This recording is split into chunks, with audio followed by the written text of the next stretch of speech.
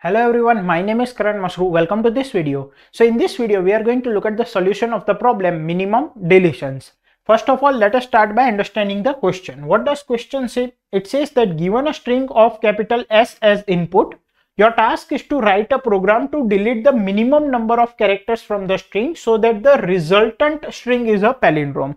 So we are given a string capital S and we need to tell how many minimum characters we need to delete from it such that the resulting string is a palindrome. The order of characters in the string should be maintained. So what does that say? That let's say we have a string of length 10. Suppose I delete the character at the second position, then the order should not be changed. So first, third, fourth, fifth up to 10th character should be in their place only. We just delete the second character from its position and 1 and 3rd character will come nearby. Okay. So let us look at this example A, E, B, C, B, D, A. So here we need to delete two characters, that is E and D. So if I delete E and D, my resultant string would be A, B, C, B, A, which is a palindrome. Okay. This is Geeks for Geeks. Here we need to delete 8 characters. You can look at the explanation. You don't need to read input or print anything. Your task is to complete the function minimum number of deletions, which take the string capital S as inputs and returns the minimum number of deletions required to convert capital S into palindrome. The expected time complexity is S square. The S modulus S is the length of the string and expected auxiliary space is also S square, and the constraints are given here. So now if we think about solving this problem, so this is the string, right? Now what we were asked, we need to tell the minimum number of characters to be deleted such that the resultant string is a palindrome, right? This is what they have asked in the question. Okay, now so can I say, if I find the maximum length palindrome subsequence possible from the given string S, then n minus maximum possible length palindrome of a subsequence would be my answer. Okay, understand this clearly. What I'm trying to say, we need to delete the minimum number of characters to get the resultant string as palindrome. Okay, so what does definition of subsequence say? Subsequence is nothing but when we delete some characters from a given string, the resultant characters, when their order is not changed, is a subsequence, right? So what I'm saying, if I find the maximum length palindromic subsequence, then n minus maximum length palindromic subsequence would be the characters which I need to delete, right? So my answer would be, I can say n minus maximum length palindromic subsequence. This would give my answer, right? Okay. Now, how will we get maximum length where n is the length of the original string? Okay, n is length of string capital S. Okay, now how will we get maximum length palindromic subsequence? So what I can do is, this string is S. Okay, I can take another string S1 in which I will store the reverse of S. Okay, so S is the given string, S1 will be nothing but reverse of S. Reverse means starting from end to start it will be. So here S1 would be, it would be AD, BC, BEE. Okay, so this is my S, this is my S1. I want to find maximum length palindromic subsequence. Okay, what is palindrome? Palindrome is a string which reads the same from starting to end or from ending to start, right? So what I have done, this is my original string, this is my reverse string. If I find the longest common subsequence between S and S1, then that would be maximum length palindromic subsequence. Are you getting my point? If I find longest common subsequence between S and S1, this would be nothing but maximum length palindromic subsequence. Why? Because S1 is reverse of S. Palindrome means a string which reads the same from starting to end or from ending to start. So if I reverse S and if I find the longest common subsequence between S and S1, S1 is reverse of S. So the longest common subsequence will be nothing but a palindrome, right? Between S and S1, right? So longest common subsequence means, longest means the length is maximum, common means the character are same, and subsequence means subsequence. Okay.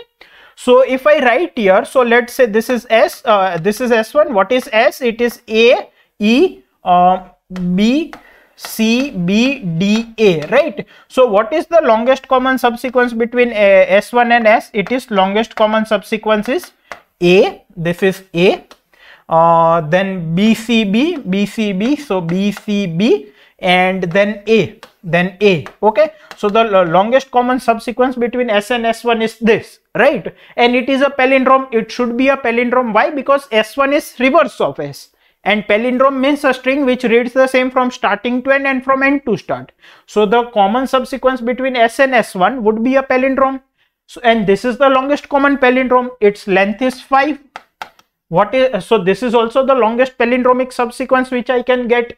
So the maximum length here is 5. What is the value of n? N is 3, 3, 6 and 7. So n is 7. So 7 minus 5 is 2. I need to delete 2 characters, that are E and D, which are not a part of longest common subsequence. So now my task is to find the length of longest common subsequence between S and S1. So how can I do that? The most brute force approach is to call a recursive function, right? So what I can say, I can call a function which says give me the length of the longest common subsequence between first string and second string, considering all the n characters of first string and considering all the n characters of the second string. Now one by one I'll think whether to pick the nth character or not, okay? So here let's say the nth character match in S1 and S2. So considering them in the subsequence would be the best case for us. So what I can say, my longest, or let me call this longest common subsequence. So my longest common subsequence among n minus 1 characters of both string plus 1 would be my answer. If the nth character of both the strings match, then longest common subsequence considering the first n characters of S and considering the first n characters of S1 is equals to longest common subsequence considering first n minus 1 characters of S and n minus 1 characters of S1 plus 1. Why? Because nth character are same in both of them. So I have taken in them, if the nth character are same, that is S of n is equals to S of n1. I have taken them into my longest common subsequence. I have considered them in my answer. Okay, so that's why I have plus 1 here. Now let's say n minus 1th character do not match in both of them. So I have two choices. This would be longest common subsequence of n minus 1 characters of the first string and n minus 2 characters of the second string, or longest common subsequence of n minus 2 characters of the first string and n minus 1 characters of the second string. Okay, I'll neglect one character either from the first string or from the second string, and the maximum of both of this will be given to LCS n minus 1 n minus 1. Okay, so longest common subsequence of n minus 1 is max of longest common subsequence n minus 1 n minus 2 comma longest common subsequence n minus 2 n minus 1. Okay, now let's say again these two characters do not match, n minus 1th character and n minus 2th character. So again I have two choices, longest common subsequence among n minus 2 characters of the first string and n minus 2 characters of the second string, or longest common subsequence among n minus 1 characters of the first string and n minus 3 characters of the second string, and the max of these two will be my answer for this. Similarly, here I have two choices. Suppose let's say these two characters do not match, that is S of n minus 2 is not equal to S of n minus 1. Okay, so again I have two choices, either to neglect the last character of the second string, so longest common subsequence of n minus 2 characters from first string and n minus 2 characters from second string, or longest common subsequence from n minus 3 characters from first string and n minus 1 characters from second string, and the max of these two would be my answer for this. Okay, and so on. I'll keep on calling the recursion until one of them becomes 0. Okay, because if one string length is 0, so the answer is 0, there we will return 0. Okay, longest common subsequence of 0 comma m is equals to longest common subsequence of k comma 0, which is equal to 0, because if one string is empty, it cannot have any characters to participate in longest common subsequence. So we will call this recursive function and we will get our answer, right? Now the time complexity of this recursion will be exponential, because we will try and generate all the cases, right? So we need to think of something more efficient. Now the time complexity of this is exponential and we want to convert it into polynomial. So can we think of dynamic programming? To think about dynamic programming, we need to see whether this problem satisfies the overlapping subproblems property. So do we get overlapping subproblems property? What does that property say? If the same smaller problems are solved again and again in recursion, then that is called overlapping subproblem property. Here LCS of n minus 2 n minus 2 is called, and here also LCS of n minus 2 n minus 2 is called. So we have got overlapping subproblems property. So we can convert this problem into dynamic programming problem. Okay, so how can we solve it using dynamic programming? Let us use bottom-up approach. Okay, so we will fill up a dynamic programming table. Now what would be the state or the structure of the table, right? Here we can get that from the recursion. In recursion, we are having two parameters where the first parameter tells the string length to be considered of the first string, and second parameter tells the string length to be considered from the second string. So I can take a dynamic programming table dp of n plus 1 and n plus 1 size. Okay, because here I have in recursion I am passing these two parameters which I need to store. Okay. So like here LCS of n minus 1 n minus 2 was denoting what? This recursive function, longest common subsequence considering the first n minus 1 characters of the first string and n minus 2 characters of the second string. Similarly dp of ij will denote what? Maximum longest common subsequence considering the first I characters of the first string and considering the first j characters of the second string. Okay, so dp of ij will denote this. Now we need to fill this table. So first of all we need to fill base cases. So what I can say, for I equals to 0 to n, dp of I0 is equals to dp of 0i is equals to 0. Because if the length of the one string is considered as 0, there are no characters in it, it is an empty string, then no matter how many characters are there in the second string, my longest common subsequence will be 0, right? Because we are considering longest common subsequence between two strings. If one is empty, answer would be 0, right?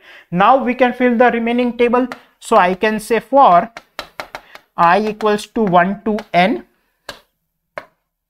for j equals to 1 to n, if the I minus 1, if the ith character and jth character in the string s and s1 are same, then there will be one condition, otherwise it would be another condition.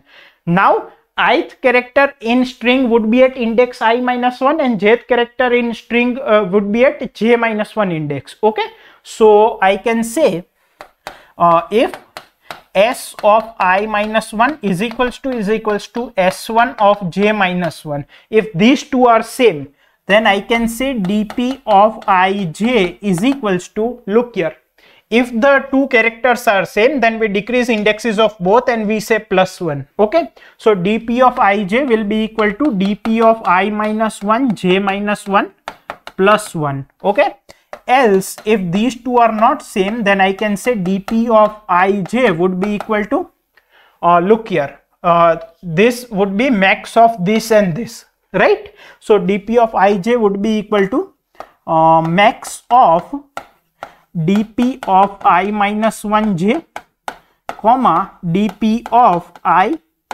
j minus 1, right? So we will fill this table in this way, and finally we will return what?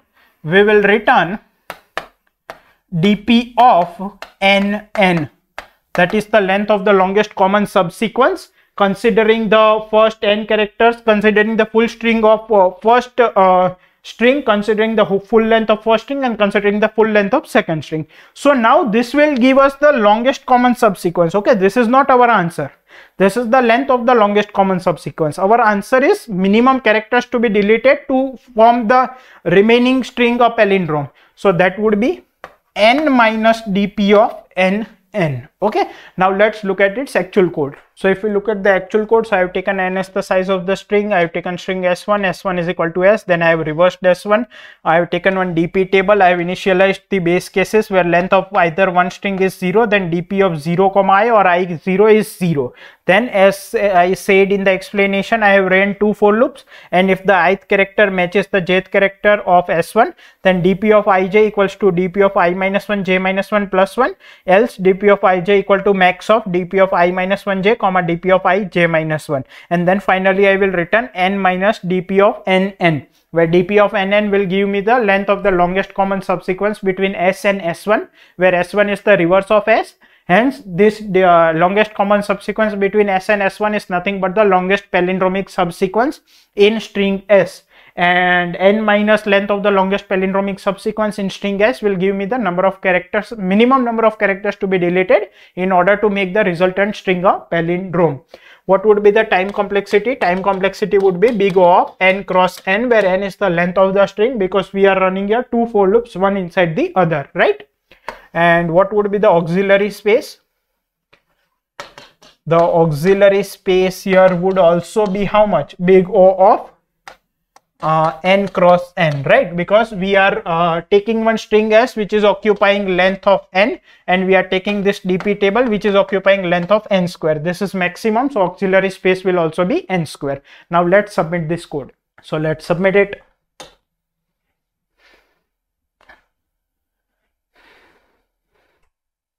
So we have solved this question successfully. I hope you understood the solution completely. Thank you.